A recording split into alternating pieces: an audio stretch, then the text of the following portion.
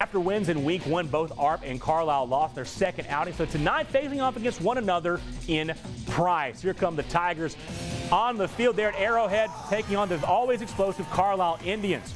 Call with the football, Fernando Espinoza taking the snap, pass it over. He's gonna move around. He's scrambling.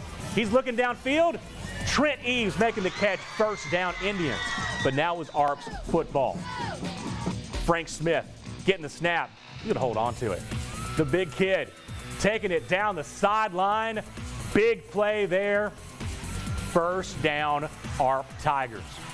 Later in the drive, Tigers still got the football. This time Smith gonna get it. He's gonna hand it off to KJ Yarbrough. KJ, outside, inside, touchdown.